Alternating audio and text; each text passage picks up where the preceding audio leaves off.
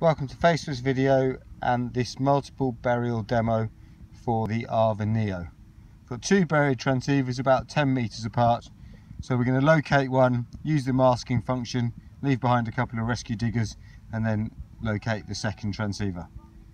Okay, so put the transceiver into search mode. Okay, no signal being received.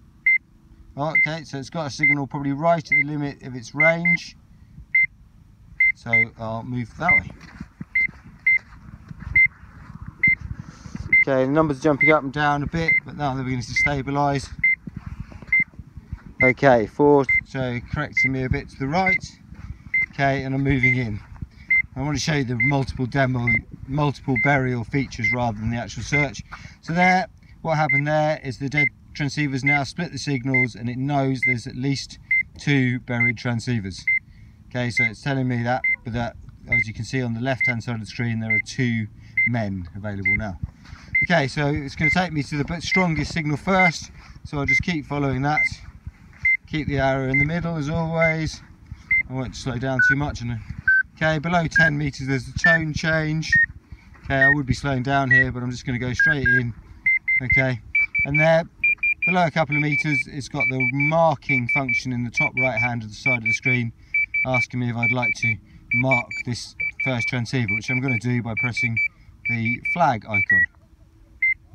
Okay, so it's put a little flag icon next to the first transceiver at the bottom right there, and now it's slightly erratic with the distance.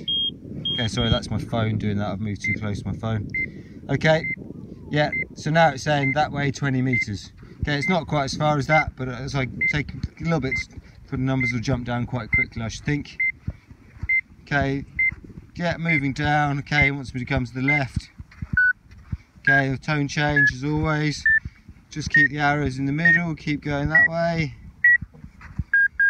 Okay, below 2 meters. Okay, I can now do my pinpoint search. Okay, there we go. Now it's offering to mark this second transceiver, so I'll mark that one.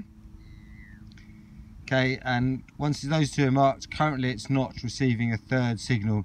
So it's suggesting if I had more avalanche debris to search, I would go off and do it.